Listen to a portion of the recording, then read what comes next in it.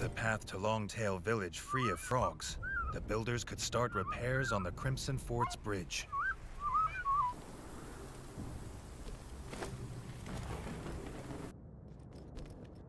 The farmer had fled his grub-infested basement in terror. He was sure they would destroy his bug-juicing machine before long. Reggie assured the farmer he would not let that happen.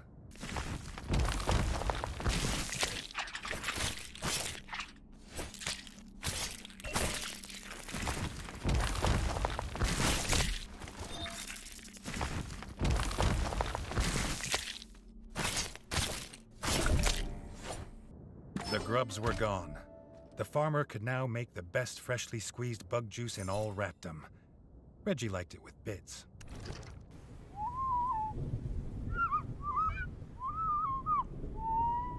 With the paths left unguarded, grubs had crawled to the surface. The builders couldn't work while they're there.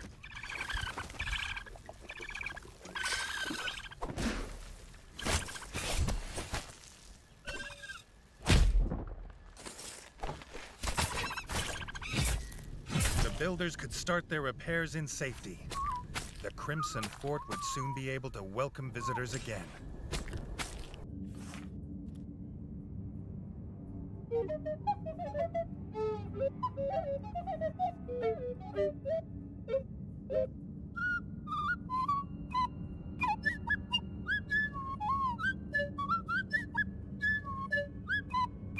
His brother Chef was glad to be home, but the smith was still missing. The chef believed he might have also been captured. Maybe the elder knew where. The village had already started repairs. It would soon be as if the frogs had never come.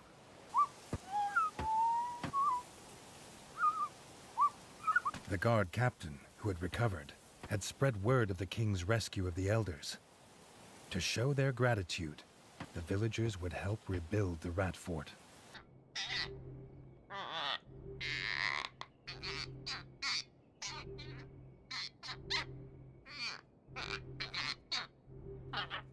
Not so lucky this time.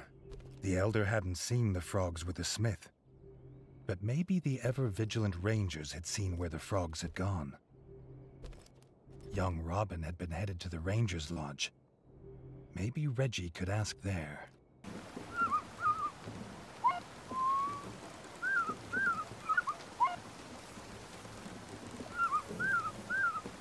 Rotting corpses always bring pests.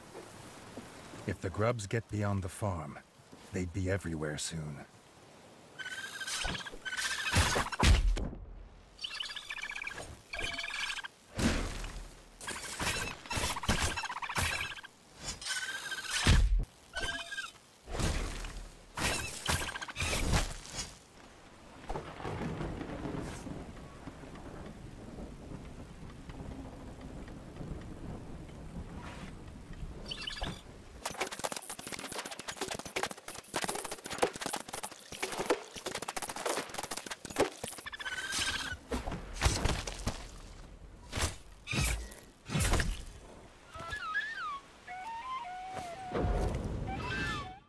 Sewers. His royal ancestors had lifted rats from such places. No rat had dwelt here for years. The ranger needed help. Reggie hoped his bow would last the fight.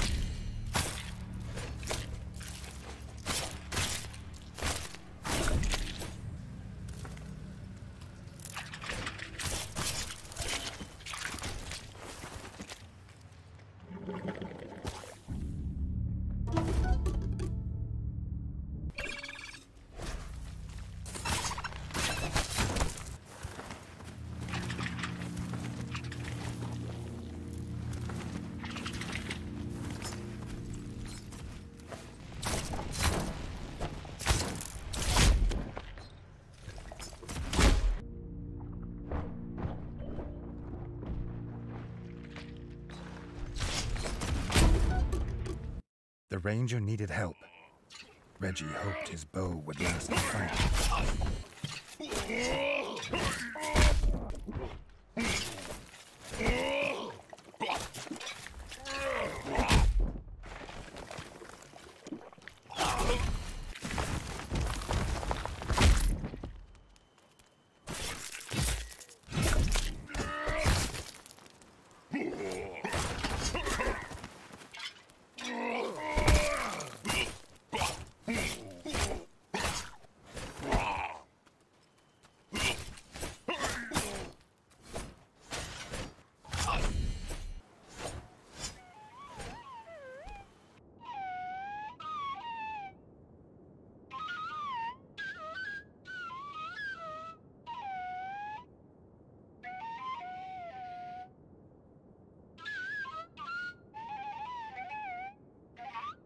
The head ranger saw the smith taken to the tower by the foul Swamp Slayer clan. But the frogs had barricaded the path. Only a heavy two-handed axe would shatter it.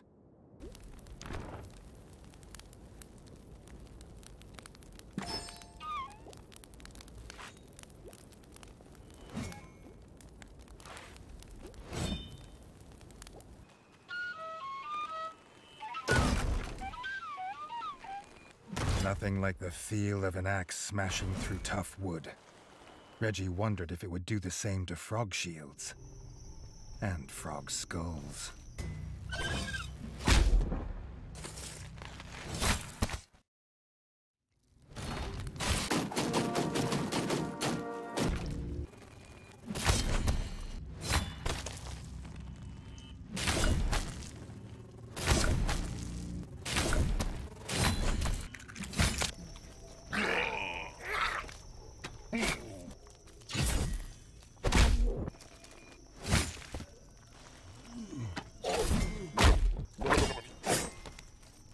The ranger was excited to help the king.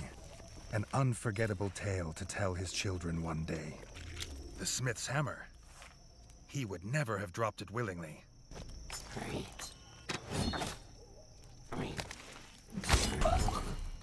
Reggie was grateful for his help. He needed to get to his brother as fast as possible. Would he find him still alive in the tower?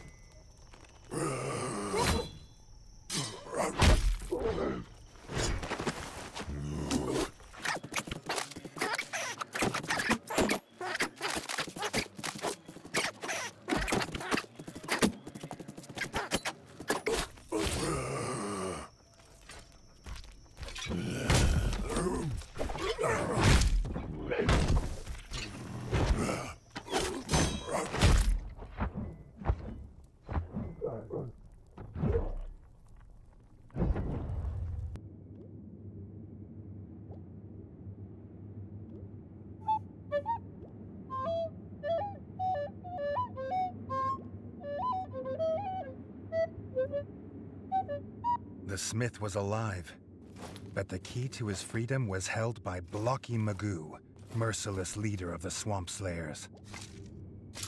He squatted atop the tower, croaking orders to his clan. The village would soon be a ruin, and the frog spawn would feast on the dead.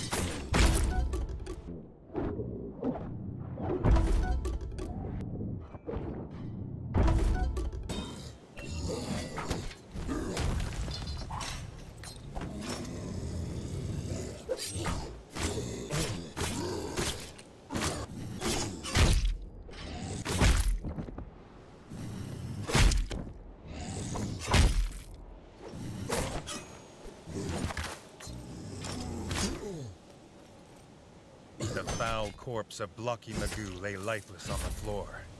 He had croaked his last orders.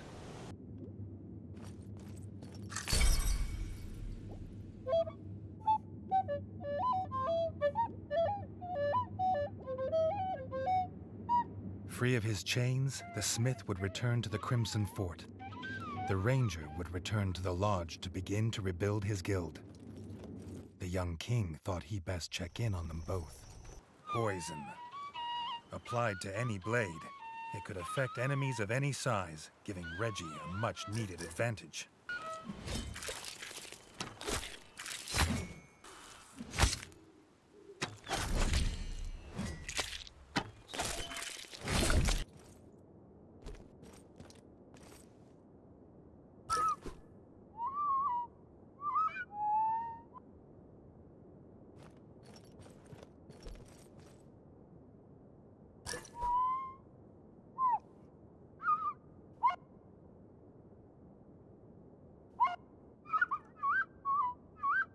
More grubs in the sewers. Reggie looked forward to a day when being king didn't involve so much time in sewers.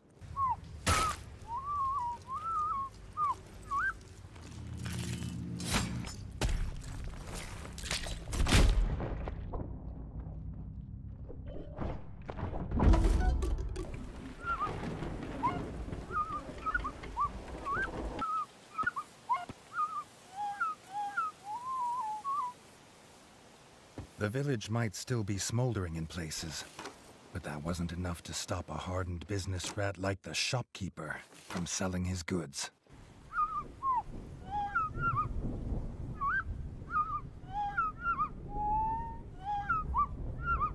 The guard captain asked the young king to join him in the trial ground.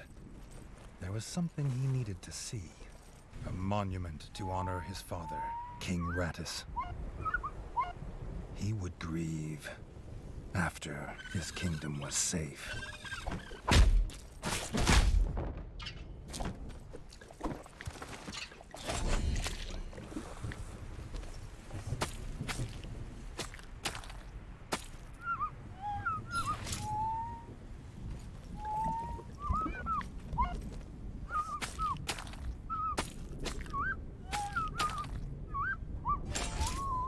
Crossbow of finest hardwood. A weapon fit for a king.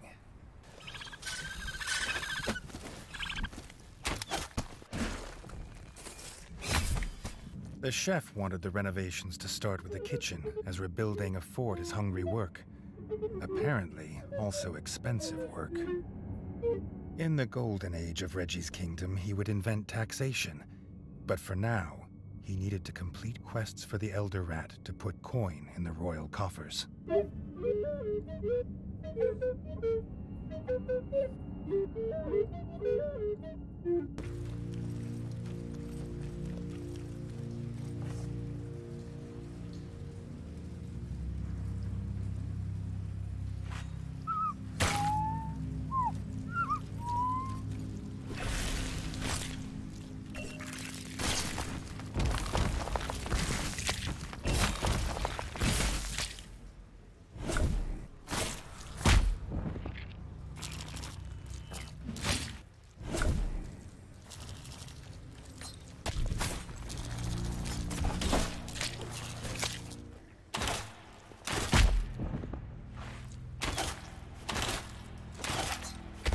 The ranger thanked Reggie for his rescue, but he still needed help. This infestation was of a size he'd never seen before.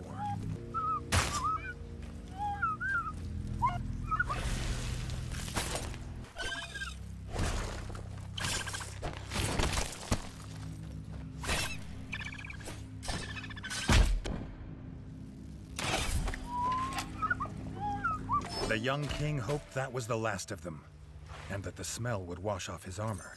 A scouting party of frogs, out searching for any weaknesses in the village defenses. This needed to be dealt with, and quickly.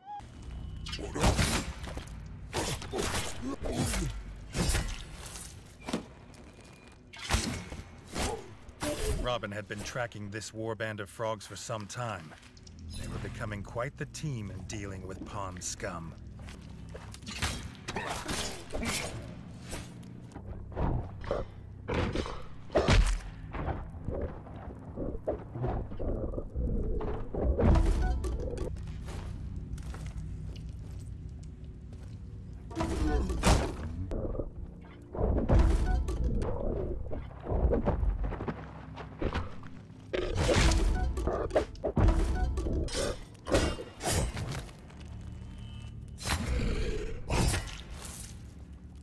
scouting party had been dispatched, and the village was once again safe from the terror of frogs.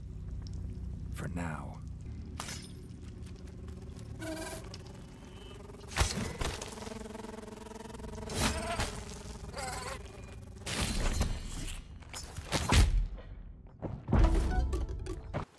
The woodcutter had a wheel. He was willing to part with it, for a price.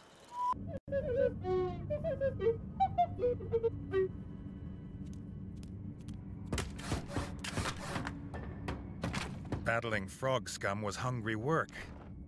If he could find more ingredients, the chef might make him a feast fit for a king.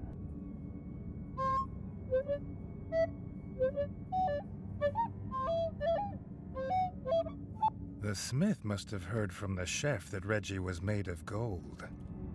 But his cause of rebuilding the army was necessary if the frog clans dared return.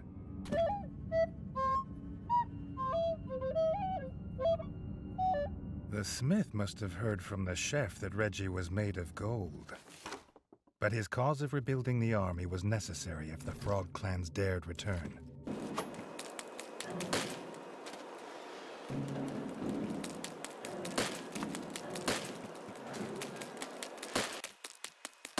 More grubs in the miners' basement.